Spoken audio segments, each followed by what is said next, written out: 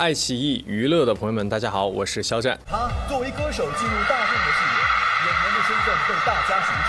从桀骜不羁的魏无羡到重情重义的张小凡，人气一路飙升，厚积薄发之势，站定流量顶端，成为2019最具话题的人气先锋之一。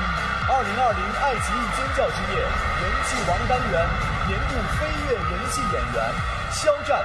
其实我觉得对我来说，无论他对于当前的我来说是成功也好，或者说是他是一个阶段也好，我觉得他都属于我的一部分，所以我很感谢这个角色。然后他对于我之后有什么戏路上的拓展，我觉得他算是我的一个开始。特别难的时刻有。我觉得堵车就特别难，对，就好比我刚刚经历的事情。那比如工作上呢，比如拍戏演魏无羡这个角色，或者其他的工作经历，我觉得还好哎，我觉得还好，我觉得这就是工作而已，工作肯定会有遇到困难的地方，然后解决它就好了。因为最近不是参加一个节目，跟那英合唱了一首歌嘛，然后对，跟他合作感觉怎么样？就是大姐大的那种感觉，特别好。然后娜姐特别照顾人，一开始我都以为娜姐是。就是会，你懂，可能会对我比较严厉啊，或者，但是娜姐特别好，特别温暖，就像一个特别暖心的大姐姐一样。所以跟她合作，包括她是前辈嘛，有没有从她身上学到一些东西？学到一些东西，那太多东西了。无论是从做艺人的艺德，或者是专业上面各个方面都学到了很多东西。其实最主要的还是在音乐上面跟她有了一个学习，她教我发声的练习啊，一些发声的技巧啊什么的。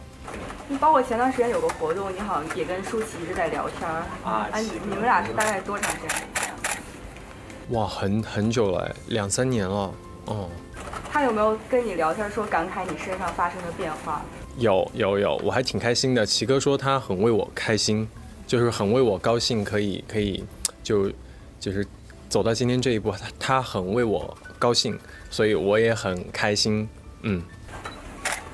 因为就是知道今年你人气特别高嘛，也有很多粉丝，然后他们对你来说有没有说一些让你特别感动的评论，或者做过一些让你觉得特别感动的事情？我觉得这个感动就像有个广告词，感动常在。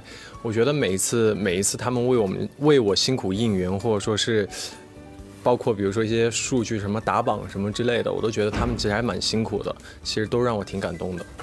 你会不会有一些让你比较不服气的评价？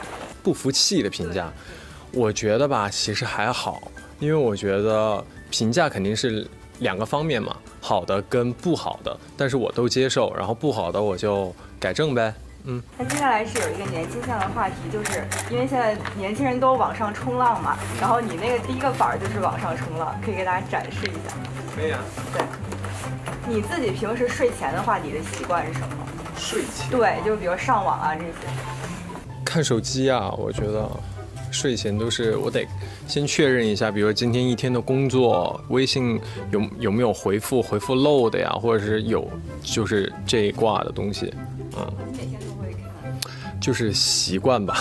最近学到哪些就是网上冲浪的那些梗？最近好像还好哎。我这边有几个，可不可以说一下哪些是不属于爱奇艺播出的剧？2019年播出剧中的流行梗。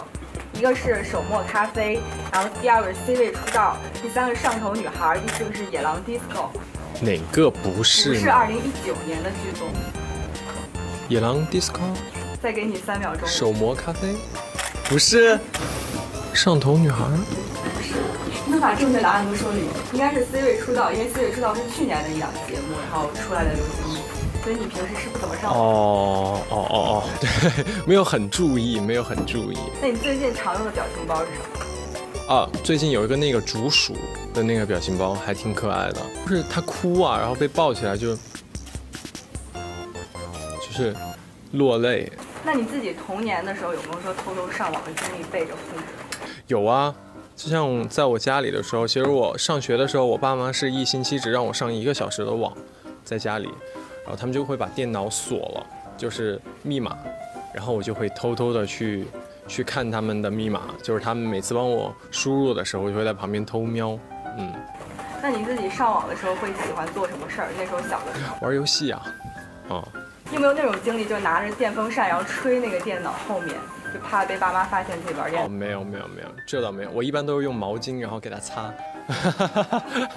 那你现在父母有没有说你教他们怎么上网这种？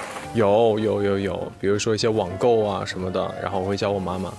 他平时会怎么表达思念在互联？比如说给你发微信啊？很直接啊，就是想我了。他就会直接说想我了。你妈最近给你发了一条微信是什么？